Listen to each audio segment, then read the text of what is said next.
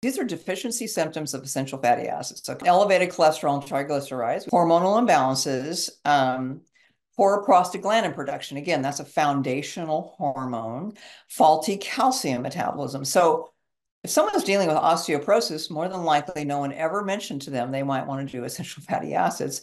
Any skin disorder, defective water balance like edema would be in there. Any of your itises. So as arthritis, bursitis, diverticulitis, colitis, anything with itis on the end is inflammation. And then candida overgrowth in the gut. Postpartum depression. This is something that is just so sad because the medical field does not tell women you need to be taking omega-3. You need to be on an EPA DHA when you're pregnant because your baby's brain is being created, and then have that on board so when you after that baby's born, you don't go into postpartum depression.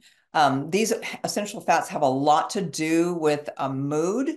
And of course, because our brain's 60% fat, so anxiety and depression and postpartum depression, you want to have those on board, those omega-3s on board. If someone's been eating a really crappy diet and they want to switch over and start getting those cell membranes healthier, it takes about 6 months. So don't expect a miracle when you start taking these essential oils if you've got some of these things I listed here.